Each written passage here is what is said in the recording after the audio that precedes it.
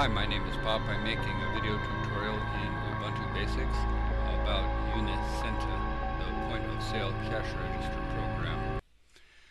In this video I'm going to show how you can make multiple source payments, some check, some cash, some credit card for a large ticket.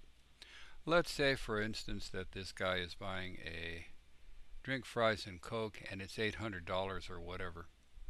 Well, this one's only $8.66. Nobody's going to give you $2 and then a check and then a credit card, so I am going to edit this and raise the amount, and we're going to pretend that it's something extremely expensive.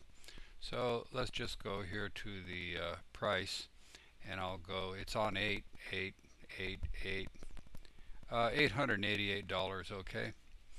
And that's how much money he owes you. $888 plus 8.25% tax. So he owes $961.26. Well, you hit the equals, and it says, how are you going to pay, sir? Well, it defaults to cash. That's the first one. Let me zoom in on this, maybe it's easier.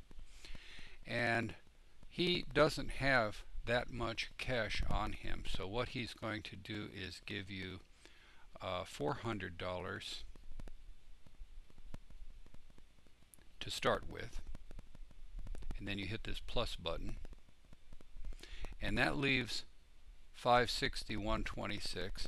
Now his second form of payment is going to be the check, and he's writing you a check for $200, and then the rest is going to be by means of say MasterCard, and then you hit OK. Okay, it took it, and you go, all right.